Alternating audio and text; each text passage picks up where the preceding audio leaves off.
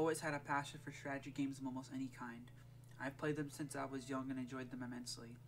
I'm talking about genre greats like StarCraft 1, Warcraft 3, a lot of the Command and Conquer games, Civ 5, and so on and so forth. I first heard of Stellaris from one of my friends when he mentioned that he owned the game and that the game was on sale on Humble Bundle.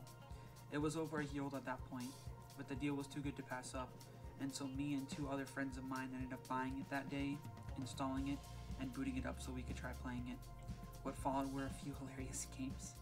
For the most part, no one had any idea what they were doing at all, and even when someone started to do well, someone would die or get conquered and we would have to all start over again.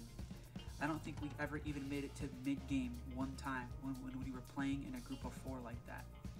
I only started getting more out of Stellaris when I transitioned to playing it by myself or with only one friend at a time.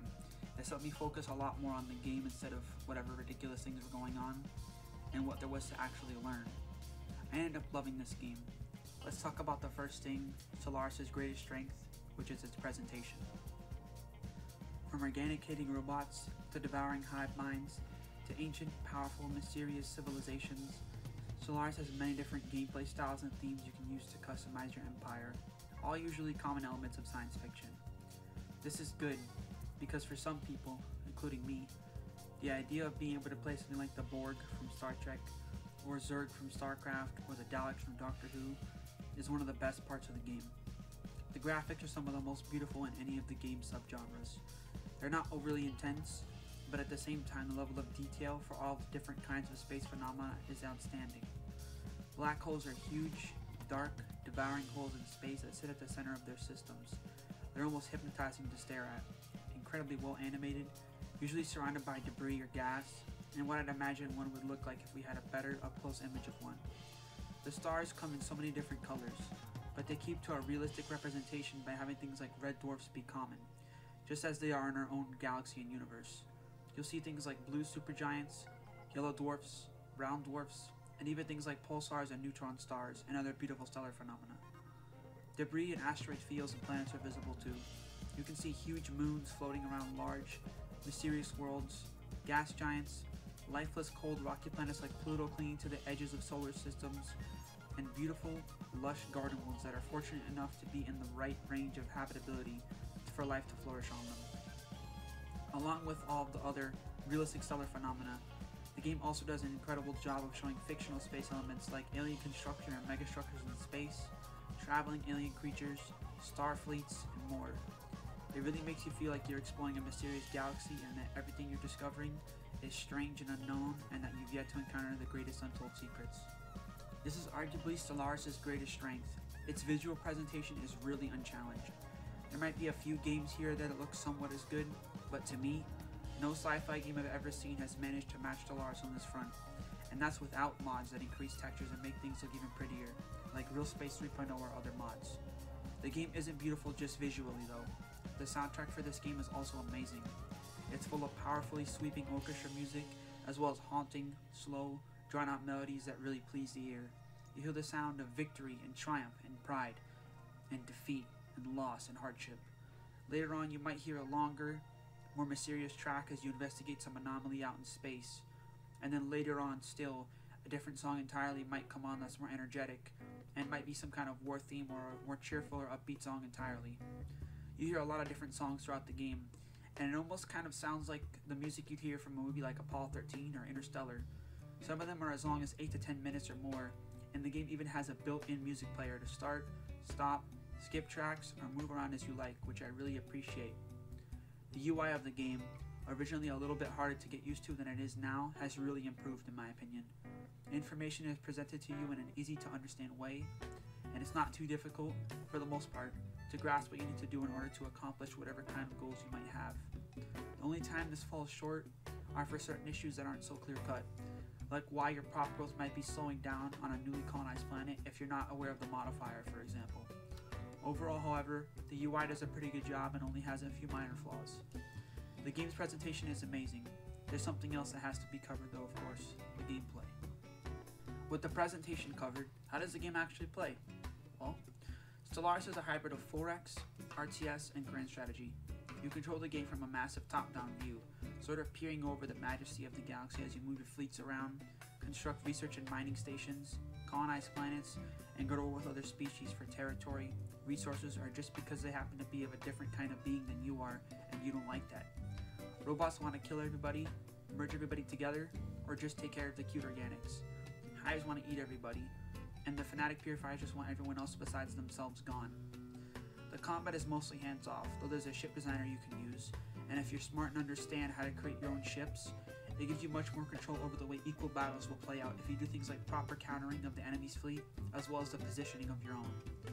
The sheer amount of different civics and traits that you can pick is overall fairly varied, but I'd like to see a DLC or two in the future that increases this even more. It would add a lot to the game's lore and potential gameplay options or empire setups. In a game like Stellaris, one of the best ways to play the game is arguably with mods. The modding scene for a lot of games is very substantial, but Stellaris has some of the best mods I've ever seen in any game. There's so many I don't even know where to start or what to talk about in specific. There are mods for basically everything. There are mods to increase the amount of civics you can pick from to change the gameplay overall. There are graphical mods that make space look more realistic and add things like a detailed asteroid belt to certain systems, different kinds of planets and stars that aren't featured in the base game, nebulae, and just a more generally detailed and richer graphical representation of what the universe actually looks like. There are mods that add different and new megastructures to the game, creations of science fiction, some of them, and some of them propose real life but still imagined science, that can change your playstyle or options during a specific situation. You're offered a ton of choices because of the mods, so I really had to mention them here, as I believe the game is far better with them than without them. You're really missing out on a huge chunk of quality content if you decide not to use them for whatever reason. The choices you make from moment to moment during gameplay are a bit less important in the long run, besides things like picking important ascension perks or colonizing the right planets. It usually won't matter too much, besides min-maxing of course, whether you build that mineral district first or the agricultural one. Instead, what's so enjoyable about the game is simply the atmosphere and the stories the game tells you, all of the crazy things you find in the universe, and all of the different ideas of empires you can play. I will say one final thing about the gameplay, before moving on. Notice how I said ideas of empires you can play. There are a few options that do noticeably change gameplay, but in my opinion it's not enough. I hope in the future they continue to add changes and keep adding different, even more radical ways to play the game. Add more choices, more civics, more government types, everything, anything. Keep expanding on what's there. The differences between playing a democratic empire and an imperial one feel too slim or hardly there at all. It's one of my big criticisms about the game, along with the performance of the title. Stellaris doesn't really have a traditional story like other games do. There's no true set path or story with characters, events, plot, etc. Instead, what it has is a series of smaller events that create a unique sort of feel for every game about who the people, or aliens, or robots, or mushroom individuals you're playing are, what sort of things they believe in, how their first contact goes, the kind of crazy things that they discover among the stars, and so on. Essentially, it's a very cool way of showing a star empire's start and growth as they take their place in the galaxy among the other top dogs. There's all kinds of unique events, cool one-off serious happenings, longer event chains with cool stories in them, insane planets and star systems with bizarre features, and all kinds of other things you'll run into. The biggest, most common way this is shown and added on to is with anomalies and projects that you find from surveying star systems.